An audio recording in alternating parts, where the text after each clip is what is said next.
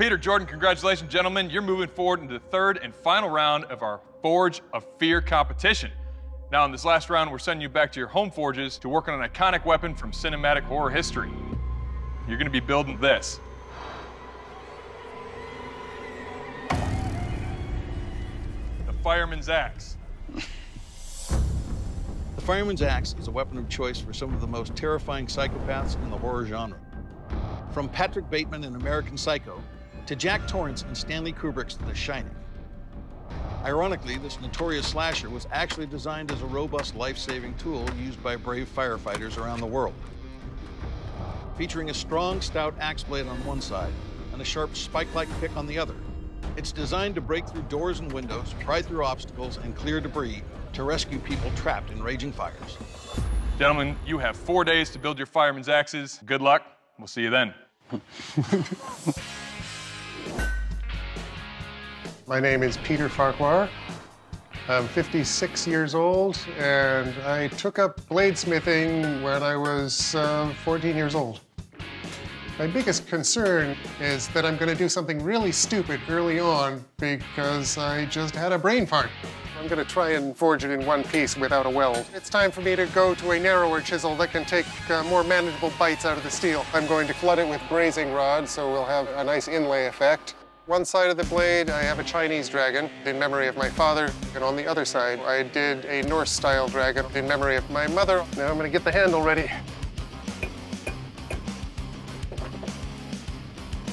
Yeah, my handle has developed a crack right up the middle. That's worrisome. The judges could give me a hard time, so the next thing I did was I made a brass ferrule that will hold everything together. Structurally, I'm not worried about it, but I am still upset with myself that I made that little mistake.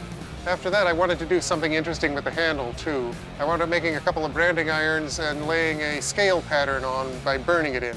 I don't know if I'm going to win or not, but I know nobody's going to forget this thing. My name's Jordan Jackson. I'm from Ralston, North Carolina. I've been bladesmith for about 8 years. I'm 32 years old. My son's 10 years old. He's made a few knives himself. He gave me very specific instructions to make sure that my blades met parameters. He told me not to quench it too hot. I've got my slot started there so I can drift out my handle hole. Going into the heat treat, I'm not really concerned about warps that much. My biggest concern is any of these forge welds wanting to pop loose. It's a very delicate process. Yeah, if the welds aren't successful, then I have to go all the way back to square one and start all over. I go with the spike first, and then I flip it over and quench the blade. Oh yeah, file skates, and it's absolutely beautiful. Wanted to add a little bit of design to the handle, so I did some tally marks for a body count. I think it's gonna look cool. So I'm getting ready to put the axe head onto the handle. I slide it on there, tap it onto the handle to make sure that everything's set good. Cool. So now I want to go back on that hickory handle and sort of char it a little bit to make it look like it's a really old found murder weapon. You don't see an axe murderer walking around with a brand new axe that they just picked up at the hardware store. Look at that. I'm really happy with how that came out. Bladesmiths, welcome to the kill test. Today I'm going to take your weapon and fend it against this horned demon. Peter, you're first. Shall we free it of its soul? Oh, please. All right, let's do it.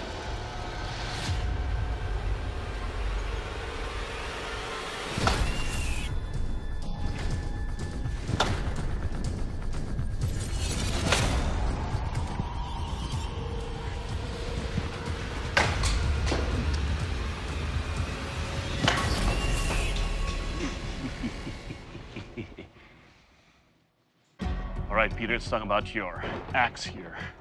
The axe handle you have here is ovoid enough to where I can get a very good grip in wielding this weapon. Your axe head is very sharp.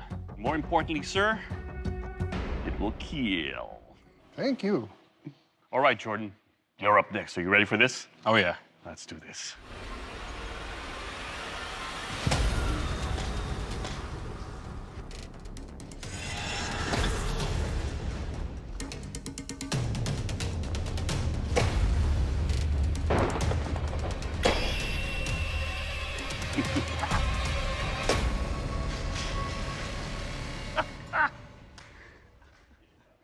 All right, George, let's talk about your fireman's axe.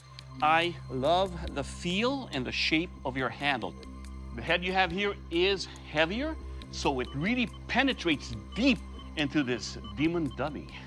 Your edge took no damage whatsoever, and I think now we can add another notch to your handle. Overall, sir, your fireman's axe, it will kill. Thanks, Doug. That's what I needed. Hey, guys.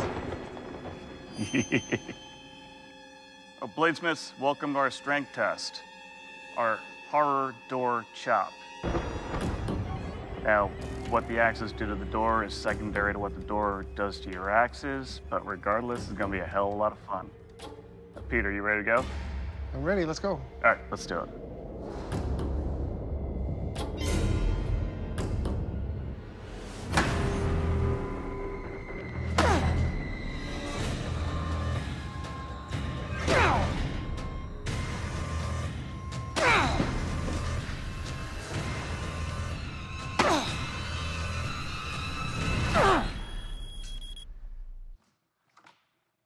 Becky, I'm home. All right, Peter, nice job. Everything's still tight. You got a couple little small splits there from wedging it. Your spike, still perfectly sharp, and same with your edge. Still razor sharp. Good job. Thank you much. All right, Jordan, you're up. You ready to give this pup of a door its medicine? Oh, yeah. Let's do it.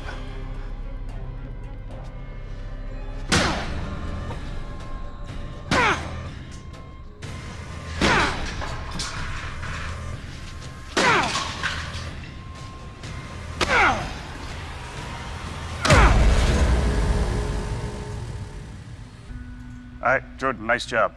It's a much heavier axe, wider handle, edge still razor sharp, nothing loosened up. Real nice job. Awesome, thanks. Bladesmiths, welcome to our sharpness test, the arm chop. Peter, you're up first. Are you ready, sir? I am ready. All right, let's have some hand chops.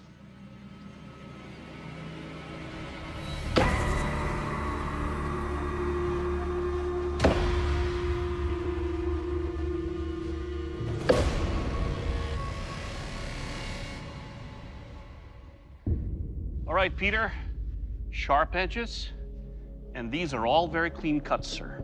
Overall, your weapon, it will cut. Thanks, Doug. All right, Jordan, your turn, sir. You ready? Oh, yeah. All right, let's do this.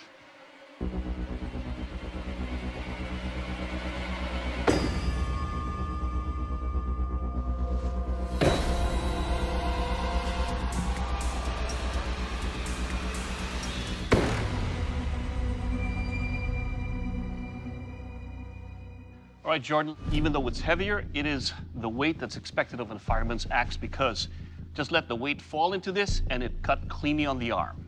Overall, sir, your weapon, it will cut. Thanks, Doug. Well, gentlemen, we tried to scare you guys away in this Forge of Fear competition, but you both stood up and showed us you guys have the skills it takes to be here. But in this competition, only one of you guys will be going home with the title of Forge and Fire Champion and a check for $10,000. The judges had discussed it. It took a while, but they made a decision. Today's Forge and Fire Champion is Jordan. Congratulations. Now, Peter, you did a phenomenal job, but unfortunately, your blade's not going to end up on the wall today, and Jay's going to tell you why. Peter, you did a fantastic job, and you brought us an axe that I would take home and use in a heartbeat. But we have a handle issue. We do have a crack that goes all the way through. And Jordan's design is much closer to the example of the traditional fireman's axe, and that's why we didn't choose your weapon today. Now, Peter, you crushed it in the first couple rounds of this competition, and you did phenomenally well in the last round. But unfortunately, the time this competition has ended. I'm going to have to ask you to please step off the forge floor. Thank you, gentlemen. Thank you. Good job, Peter. You did great, man. If I had another piece of wood lying around, I would have junked the handle and started over right then.